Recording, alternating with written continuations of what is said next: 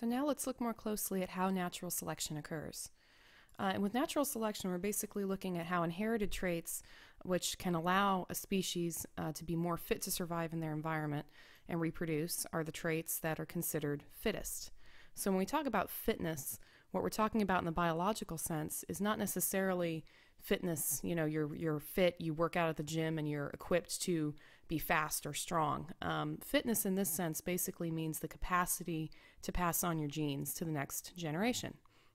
So an evolutionarily fit species are those whose genes are represented with the most frequency in the next generation. Here's an example. So here we have two different caterpillars. Let's say they're the same species, but one of them has a little bit more fuzz on it or hair on it than the other. So because we know that there's variation in genes, when you have organisms reproducing sexually, you have the potential for a lot of variation. And so in that genetic variation, you have different characteristics, and so different potential abilities to survive changing conditions. So they say here, the struggle for survival in the natural environment, living organisms face many problems: competition, predators, climate changes, and there are differences. So the hairy caterpillar versus the naked caterpillar lead to different outcomes for them. Some characteristics are more favorable in helping an individual to survive. So as we look at these caterpillars and we look at the concept of survival of the fittest, that basically means individuals with favorable characteristics are better adapted to their environment and more likely to survive and breed and pass on the genes for those favorable characteristics. And so what we see with a caterpillar is that, let's say in this example, the birds that eat caterpillars, they tend to prefer the non-hairy varieties of caterpillars. You know, they don't like the taste of something that's hairy, or maybe those little hairs can harm them. You know, maybe they're poisonous. So the birds are going to prefer the naked caterpillars. So what does that mean? It means that if you're a hairy caterpillar, you have a better chance of surviving and passing on your genes. So that is a trait that is more favorable, and thus those are the more fit varieties of caterpillar to survive. If we apply this over many generations and to the point where you have genetic differences between hairy and non-hairy caterpillars that are very great, they can't interbreed anymore, then we would say they're two separate species. We would say speciation has occurred, where new species emerge. And so that's kind of a nice example of how survival of the fittest works. And I like to say that it's not really about survival as much as it is about reproduction. It doesn't matter how long an organism survives, it matters if it breeds and passes on its genes. So really it should be reproduction of the fittest. So in order for this to occur, in order to have natural selection occurring in a population, a few conditions have to be met. More organisms are born than can survive. So you have to have more organisms born than are capable of surviving in those conditions. There's limiting factors: competition, disease, predators, environmental conditions. So all of these challenges will basically keep every single individual from surviving. Some of them will die. The second condition that has to be met is that organisms must vary in their characteristics, also within the species. So here's a great example. Here's a Great Dane and here's a Chihuahua. Both of them are the same species. They are both Canis domesticus, the same species of domestic dog.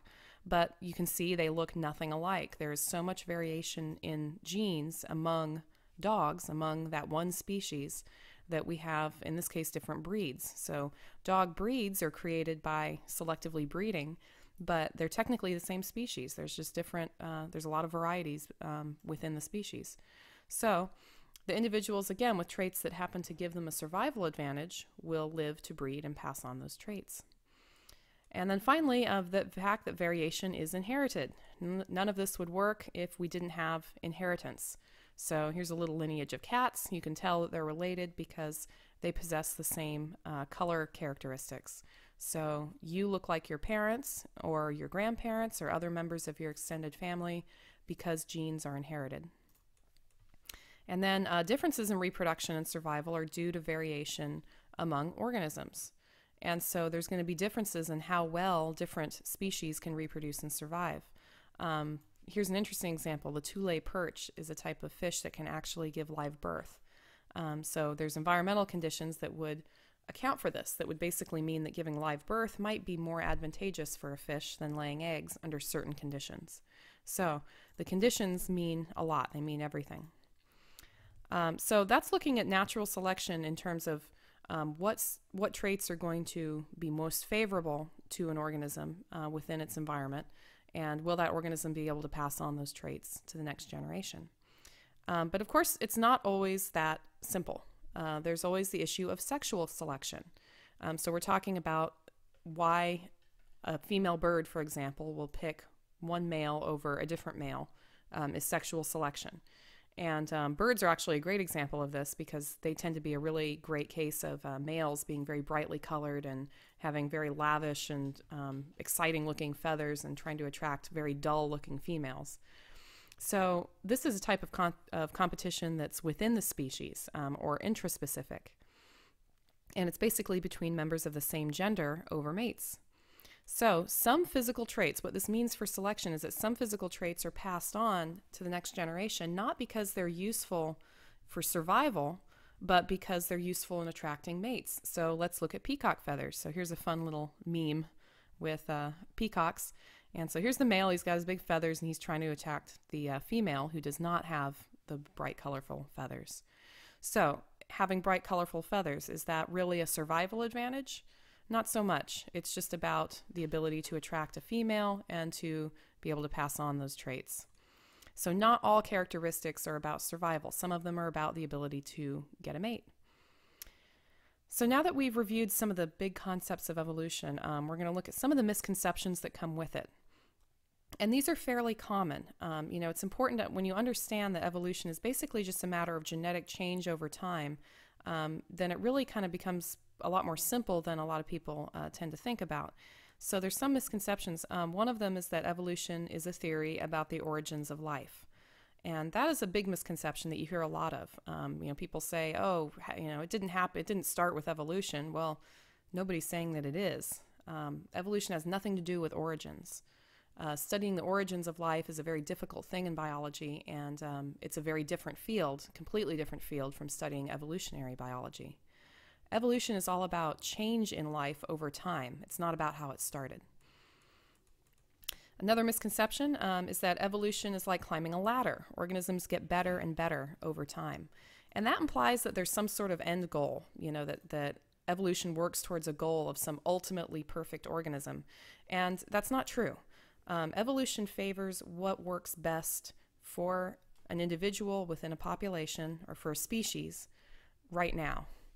And it does not have anything to do with some end point. And if you look at, there's really some really great examples of this, of organisms that have some really bizarre characteristics. They have traits that make no sense, that you would think, why does this organism have this? Why does it have this trait? It has no purpose. Evolution is not perfect, and it does not create better and better things. It's not working up some kind of ladder. Now, that having been said, we know that organisms that are less fit than others are weeded out by natural selection. So the traits produced by evolution are not always better, but they just result in what's the best given the conditions at the time. Another misconception is that evolution means that life happens by random chance. And random is used kind of in the wrong way here. There's some randomness involved. Mutations are random. Environmental factors that can have an effect on natural selection can be random. But natural selection itself is not random. It's not random that the trait for fins in fish and in dolphins have evolved given that they live in an aquatic environment. That's not random. Random would be if fish evolved feathers. Okay, so this is not an issue of randomness. It's an issue of what works best in the environment at the time. Finally, another misconception, natural selection involves organisms trying to adapt. Natural selection is not a conscious process at all. So no organism is trying to adapt. This little beaver is not consciously thinking, I want a chainsaw, give me a chainsaw evolution. That's not how it works. Basically, an individual in a species either has the genes that makes it good enough to pass on its genes and survive and the next generation have those genes, or it doesn't. So it either has it or it doesn't. It's not something it can consciously choose. Natural selection gives an organisms what they need. That's another misconception. Natural selection has no intentions, and it's not, again, working towards some goal. So this is where you see a little bit of randomness. If there's a natural disaster and a population happens to have the necessary genetic variation within it to survive that disaster, it has traits in the population that will be fitted to the new environment, then those individuals will have more offspring in the next generation, and ultimately you'll see the population evolve. And if it doesn't, if those genes aren't there, then it won't. And it has nothing to do with what the population needs. It's simply a matter of what genes are available and how they best fit the changing environment. Another misconception is that evolution cannot be observed or proven. And this is not true at all. Evolution is observed happening constantly, especially when we study microorganisms. We can see completely new species of bacteria and viruses evolve in a very short amount of time. I mean, within a matter of hours even. And so we can see it happening very rapidly, but we also see macroorganisms, non-microbes, evolving just by examining their DNA over time and looking at fossil evidence. So we can see a pretty considerable amount of evidence of evolution happening on the small scale and on the large scale. Then the last big misconception is that there's controversy among scientists about whether or not evolution occurs. And this is a big one. There is no controversy or debate, actually, in the scientific community on whether or not evolution occurs. There is debate on some of the specifics, some of the nitty-gritty details of how it occurs, the mechanisms of natural selection, the mechanisms of mutation.